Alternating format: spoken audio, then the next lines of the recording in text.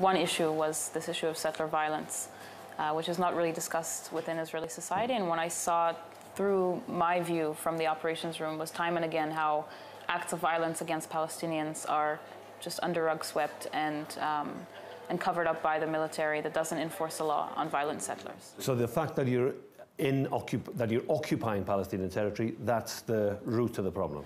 There cannot be an occupation that will be moral or that will conduct itself in a good way.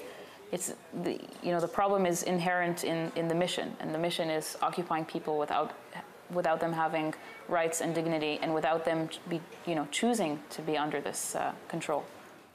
You've witnessed abuses then, or you've witnessed things you're unhappy with. Have you been a part of that yourself and that you reflected on afterwards? I've gotten orders and given orders to my own soldiers that I later regretted. I'll give you an example of something very systematic. There were a couple of times where my commanders gave us a box of flashbang grenades, and they just told us to start throwing them out of the driving car.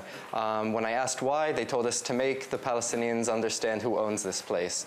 Did you feel that that the officers and the Israeli army were asking you to do something that you obviously felt really uncomfortable with, but you were not in a position to say no when you was in the army? I think that for the most cases I did feel comfortable with what I was doing, and that's because I was convinced that it was for the security of Israel.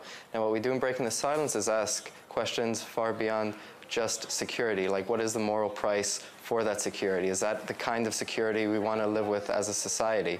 Now I know that isn't what I want my society to be doing, and I know that the occupation isn't justified in any moral terms. So from my own experiences, I know that this occupation needs to end. I know that it has nothing to do with the morality we expect from ourselves. Finally, is that likely to happen, the occupation ends? Because from the outside at least, and when you listen to Palestinians, they feel that the politics and society in Israel is becoming more and more right-wing. Inevitably, it will end because, like all other, oppressive regimes and undemocratic regimes, they fail to sustain, be sustainable. And I think deeply, as long as Palestinians don't have security, we're not going to have security as well.